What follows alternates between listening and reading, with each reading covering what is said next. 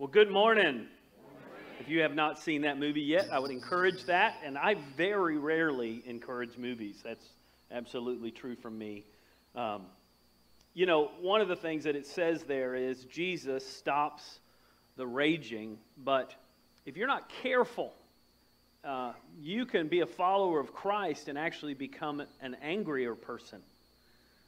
If you remember what Jesus prayed, he said that we should be known by our love. And yet, so many times, if we don't practice a heart of worship, if we don't practice a heart that finds joy in daily living, we will allow the world and the news and the friendships and the other stuff we see to pull us into an attitude of anger and frustration and irritation, and you'll start to drive like your pastor. I mean, it just goes downhill. So I will tell you the clip that I really wanted, and Kristen laughed last night because I said, "Did you know I looked at that many clips?" She goes, "Oh yeah, I could hear you every time." So the clip I really wanted was from one of my favorite childhood memories and favorite movies. My dad did not take us to the movies often. And if he took us to the movies, it usually involved either Burt Reynolds or Clint Eastwood. And so, and that guy from Magnum, whatever that guy's name was. No, not Selleck. What's the guy who's in the Card movie, and he was also a private investigator?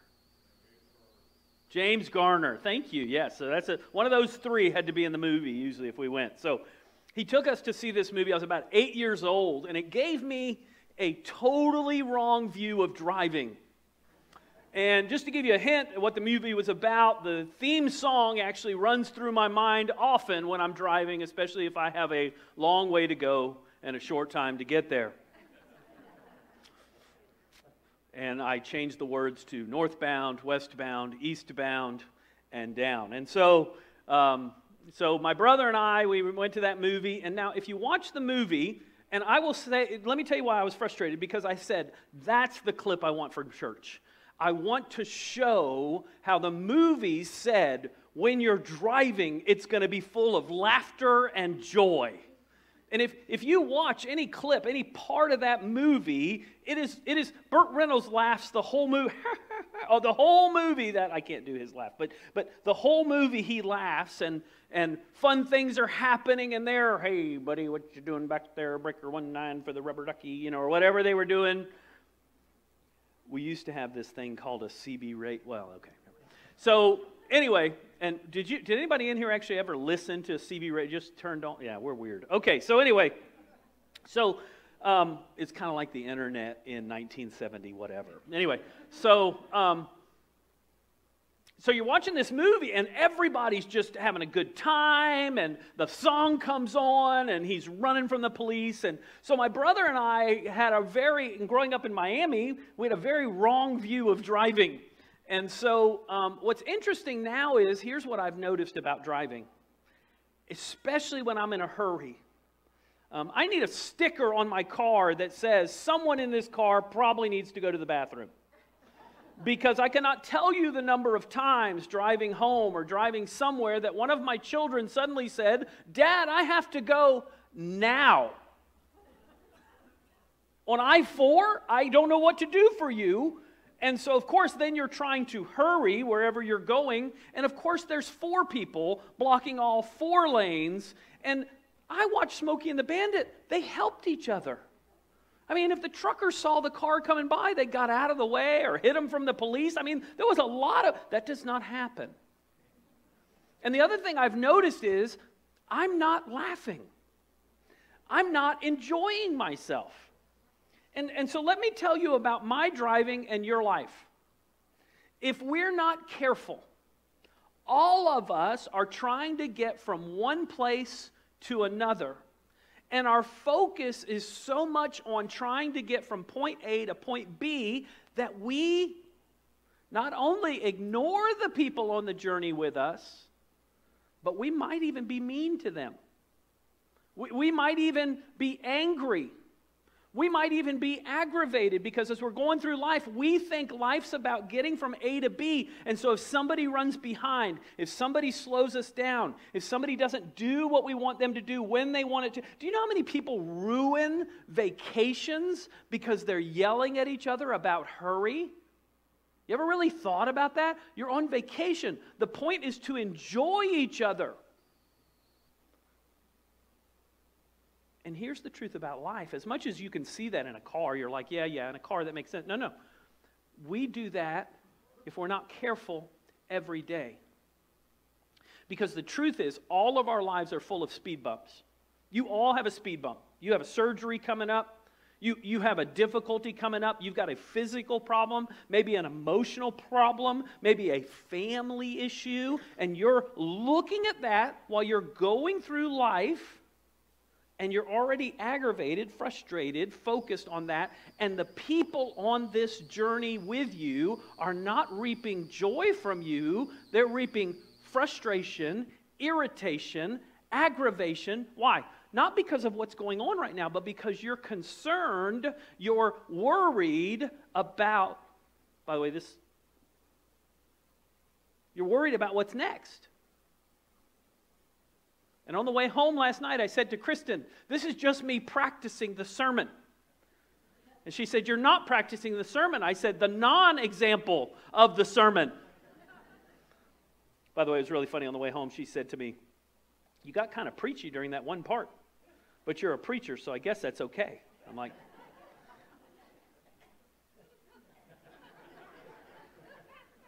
well, my mom didn't come to church last night, so somebody's got to make that comment on the way home. So let me ask you this question today, and this is what we're going to talk about. What is keeping you, ready, from joy? And what is keeping you from worship today? What's it that you're worried about or frustrated about or aggravated about or dealing with that's uncomfortable? By the way, there's always something uncomfortable. So what is it? And so I want you to, today as I'm talking about these things, I want you to think about that, and I want you to constantly try to say, God, I want to give that to you so that I'm not so focused on that I can't bless these people near me. A life of worship can be full of joy, even in the busyness. So let's talk today about how to worship every day. Number one, prepare and praise while in progress. This is the most Baptist point I've ever made. 3 P's. This could just be the sermon. So we should prepare for our day. We should say, God, thank you. By the way, just like I did with the kids, I think sometimes we just need to look at our hands and say, God, wow. God, you're so good.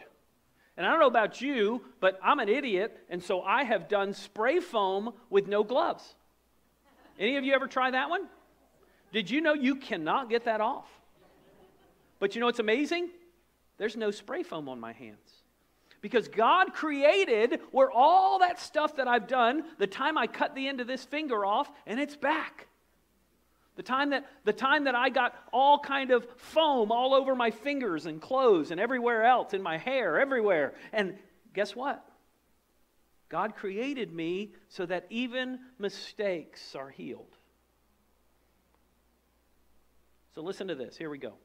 Nehemiah, we're going to pick up in chapter 7. We're going to kind of flop through 3 chapters today. Here we go. After the wall had been rebuilt and I set the doors in place. Remember, they're rebuilding the walls of Jerusalem, and Nehemiah's in charge of this. 3rd time they've tried, and Nehemiah is actually having some success. And it says, I put the doors in place, the gatekeepers, the musicians, and the Levites were appointed.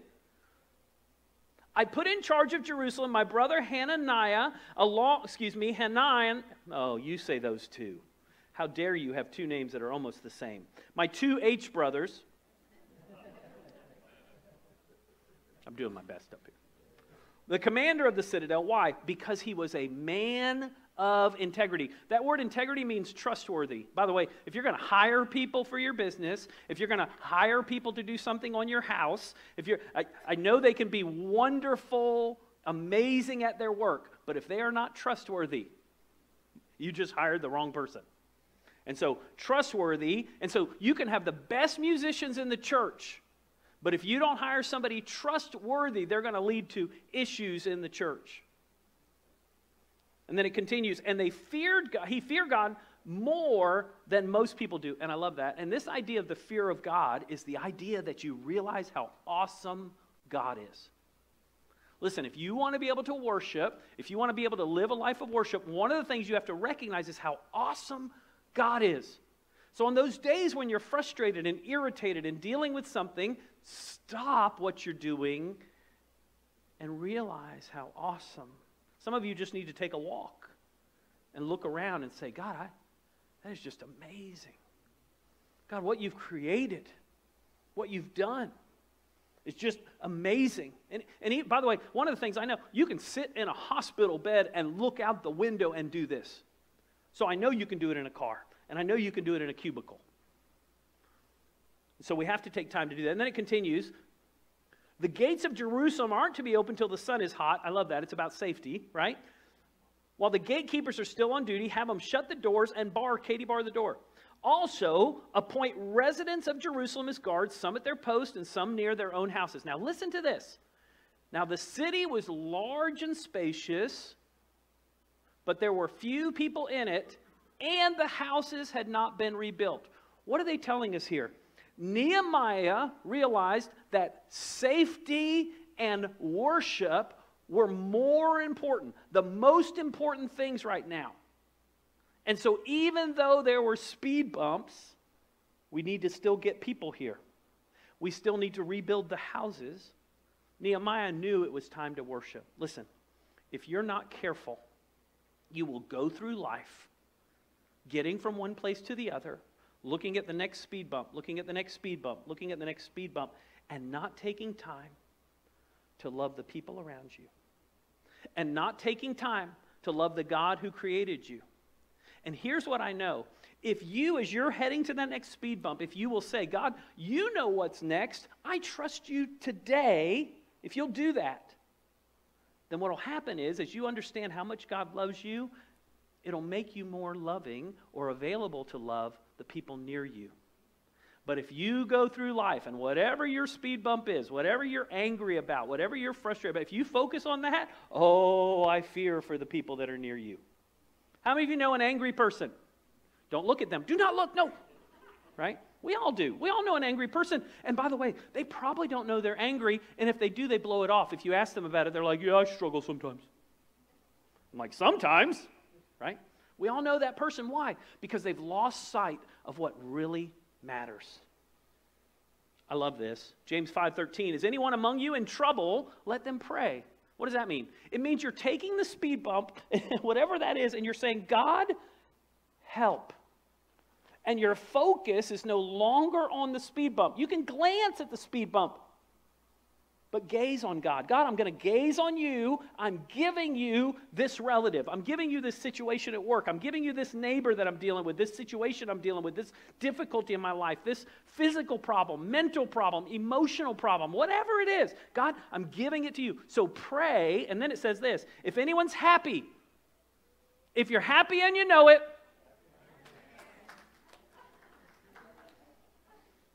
let them sing. And the word sing here is really cool. It literally means to pluck. So it's the idea of playing a guitar. I love that. I love that. If any of you is happy, let them play the guitar or the harp or the, I don't know what else you pluck. Banjo. There you go. By the way, did you know I can play banjo? Poorly. But I can play it. Let me tell you about a story about a man named Jed. Now you got that song in my head. All right.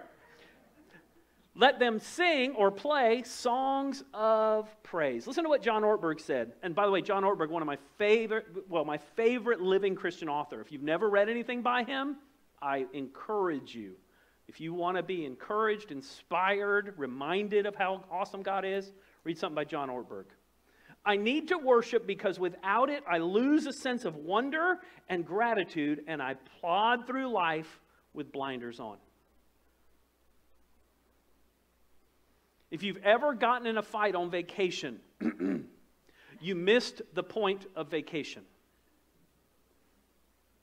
If you've ever gotten in a fight in a car because you were waiting on somebody to hurry up because you were going to go on a date with them, you have missed the point of dating. Our schedules are not to be worshiped.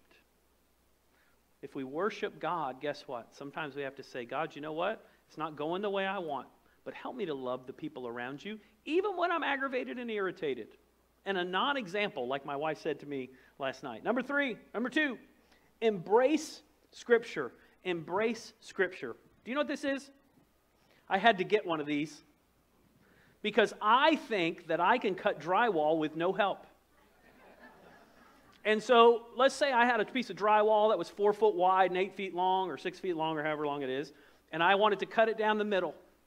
It would be a perfect 2 foot to start because I used the measuring tape, and I thought I was cutting it even, and when I went to put it up, I realized that it was 1 foot at the other side. Because without a T-square, I could not cut evenly, and the T-square helped me to stay on track for where to run my razor blade and to keep it level. I will tell you that I have still on occasion thought, I don't need to get that out. I got a good enough eye. I can cut that nice and straight. And I'm instantly reminded of why I need tools to keep things straight. And here's the truth about the Bible. You live in a world that continues to tell you what really matters. You live in a world that continues to say to our kids, hey, be famous. Material things will make you happy. There is no God. You're just a blob of cells. And so let me just read a couple of things about kids right now. And this really got to my heart this week and made me concerned about kids. It's the reason I had the kids talk I had this morning, letting them know that they're loved. And if they forget that anybody likes them, remember the pastor likes them and they can call the pastor. Because here's the deal. 1 in 5 adolescents last year suffered from a major depressive episode in the previous year. That means if you're looking at 10 kids, 2 of those kids had a major depressive episode. Feelings of persistent sadness and hopelessness grew by 40% between 2009 and 19. And so in those 10 years, hopelessness for our kids. Instagram, harmful to teens, making girls in particular feel worse about their body image and leading to thoughts of suicide.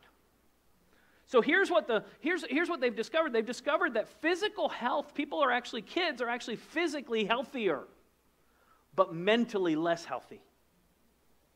Why? Because there's no absolute truth. You're just a bunch of cells. You came out of nowhere. There's nobody that cares about you. Being famous is the most important goal. You can fill your heart with material things. So let me tell you some things the Bible says to give you that reminder and to remind your kids and to remind your grandkids and remind your neighbor kids of these things. If you get a chance, say one of these things to them. God created you. God loves you. One of the things we need to remember that sounds really harsh is we're sinners saved by grace. Why is that important? Because kids, even if you tell them people are naturally good, they're like, well, they don't know me. Because they're just like us. Everyone is broken. Everyone is messed up. C.S. Lewis said the best part of life is when you look at somebody next to you and you go, you too? Everybody in this room is messed up somewhere. If you get to know them enough, you'll figure it out. If you listen to me on a Sunday, at some point during the sermon, you're going to go, there it is. There it is, yeah, there it is. I always joke that people join my small group and they're like, oh, he's such a good Christian. And then 3 weeks later, they're like, who made him the head of this church?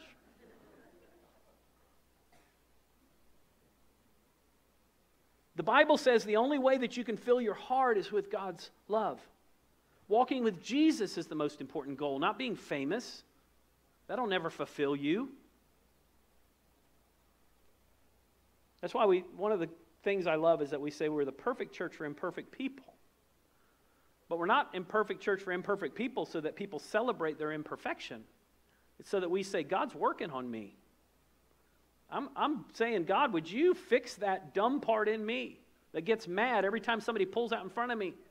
They run the stop sign and then go 30 miles an hour, and I'm like, what is wrong with you? And God's like, that's Gabriel. You have no idea. I'm sending angels to do that now. We got work. I mean, I still think God had 5 lights put in here just to slow me down. You know, there's only 1 light originally on the way to this church building. God's like, we got to put some more lights in. That guy needs some patience. Sorry, that has nothing to do with the sermon. Nehemiah 8, if you think the Bible's not important, listen to this. Ezra opened the book. You might have heard of that guy. He's got some book named after him. All the people could see him because he was standing above them. It's good because I'm 3 feet tall. So. And he opened it. The people all stood up. Now Ezra's like, dang it. All right. So Ezra praised the Lord, the great God, and all the people lifted their hands and responded, amen, amen. Which amen just means that's right. That's true. Or so be it.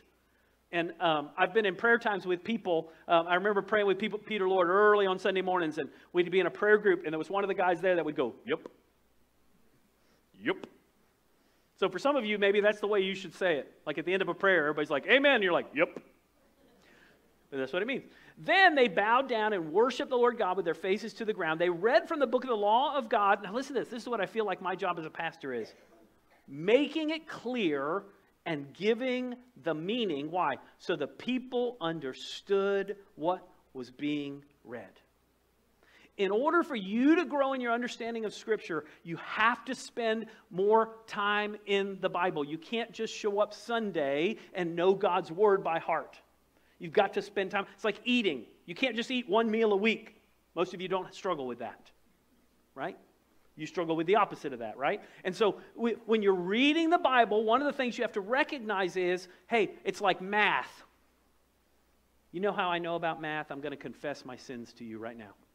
I got almost all A's in my master's degree and my doctorate degree. But when I first started college in Miami, I took an algebra class, and I thought, you don't have to do the homework? Good.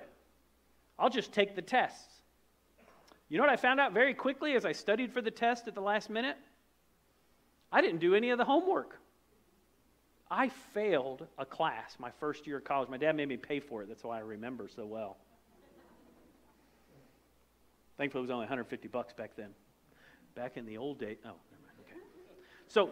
So I failed the class. Why? Because I never spent time in the book. Listen, if you want to let God's Spirit be in you during the day, spend some time in God's Word. Take a verse and just begin to meditate on it. Go to the book of John if you've never read the Bible and read one story and say, God, would you allow that to sink in to my heart? Listen to what it says in 2 Thessalonians. So then, brothers and sisters, stand firm, hold fast to the teaching we passed to you, whether by word, and that's the word for logos, living word, of mouth or by letter. May our Lord Jesus Christ and God the Father, who loved us and by His grace gave us eternal encouragement. Boy, would that make your driving different? And good hope, encourage your heart and strengthen you in every good deed and word. And basically, may God's love so fill you up that the things that you do and the things that you say would flow out of that encouragement. How would your week look different? How would your car ride look different? How would dealing with that difficult person look different?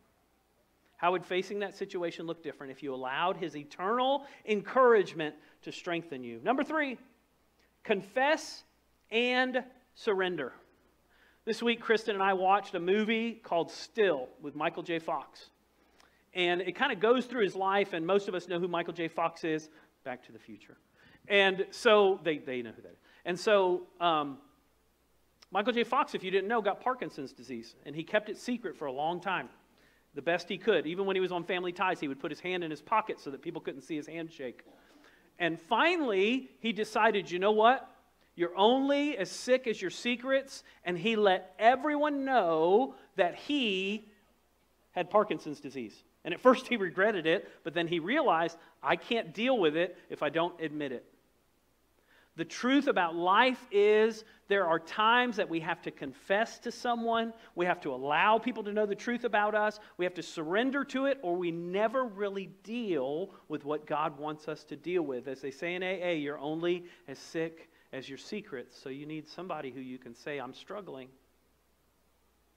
They stood where they were, and they read the book of the law of the Lord their God for a quarter of the day, and then spent a quarter in confession. Why? Because as they looked at what God said, they said, well, I'm not lined up with that, and they confessed, I'm messed up, I'm broken, I need God's help. But in your great mercy, you did not put an end to them or abandon them. Why? Because you're a great and merciful God. Now therefore, God, the great God, mighty and awesome, who keeps His covenant of love, do not let this hardship seem trifling in your eyes.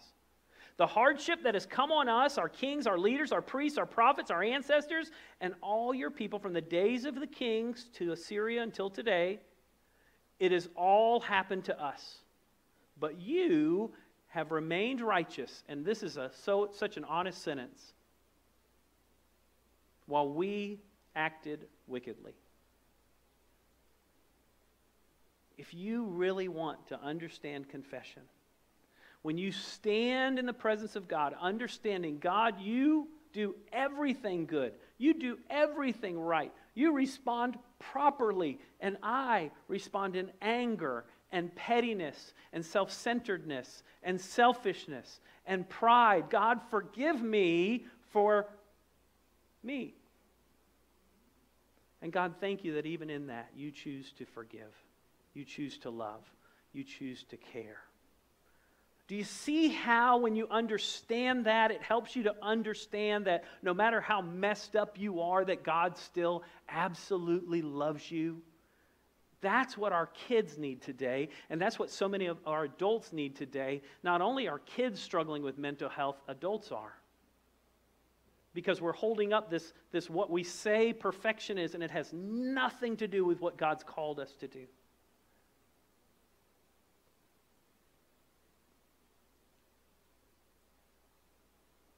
James 5:16 says it this way. Therefore, confess your sins to each other and pray for each other. Why? So you may be healed. And that word healed is whole. There's something missing. Sometimes just saying to somebody, I'm struggling in this area, could you pray for me? Somebody actually sent me a note. I got it this morning. It said, we're struggling. And I sent him a note back. I'm praying for you. We're here for you. The prayer of a righteous person is powerful and effective. And let me tell you what that word righteous means so that you don't think it's just some holy person who sits in a cave. We have righteousness not because of anything we've done, but when we trust Christ. So that means if you have a Christian friend or a Christian neighbor or a Christian brother or sister and you know all their faults because you've known them more than 5 minutes, if they love Jesus and they've surrendered to Him, they have His righteousness. So their prayers, listen, their prayers are powerful and effective. And whether you think it or not, if you love Jesus, your prayers are powerful and effective. So I want to encourage you today. Can you walk with joy? Can you walk in an attitude of worship? The key is not to wait, not to say when I get to a certain point. It's just to say every day, God, you know what my burden is, my challenge is, my struggle is, my sin is. I surrender that to you. Now, Lord, would you fill me with your love? Lord, would you help me love these people near me? By the way, the love God part's easy, and then it says love others, and you're like, yeah, but I don't like them. I don't know about you. I don't always like me. Do you? You ever look in the mirror and you're like, ah. Guess what? God loves you anyway. And when you start to recognize, you know what, God, thank you that you love me anyway. Thank you that you love who I am. And God, that person that I don't like, you love them too. Oh, could you love them less than me at least? Can I be the favorite? By the way, God's like my mom. He tells everybody they're his favorite. My mom tells all the kids, you're my favorite. I overheard her tell my sister that one day. I said, what? She said, I tell you all that. I'm like, oh.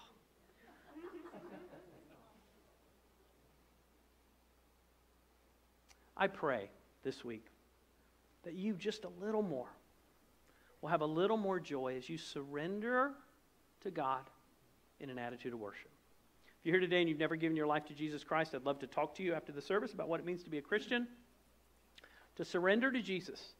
To say, Jesus, I'm tired of walking in my own strength and walking my own way. I surrender my life to you. I know that Jesus died and rose again because I'm a sinner. I'm messed up. I'm broken. And when you surrender your life to Him and your will to Him, the Bible says He takes your sin and gives you His righteousness. God, would you change me? Maybe you're here this morning, as I talked a little bit, God pointed out some things in your life that you need to confess. Hey, it's okay. If we confess our sins, the Bible says He is faithful and will forgive us. So He forgives. Ask Him to help you to walk forward. Let's close in prayer today. Father, thank you for this time. I thank you for your word. I thank you for verses like we looked at today from thousands or hundreds and even thousands of years ago. Lord, I thank you that even in those things we see your truth. So, Lord, would you remind us of the truth that's found in your word? Would you change us? Lord, for that one this morning who's discouraged, who's going against huge obstacles, may they know your love and grace today. Lord, thank you for this time. In Jesus' name, amen.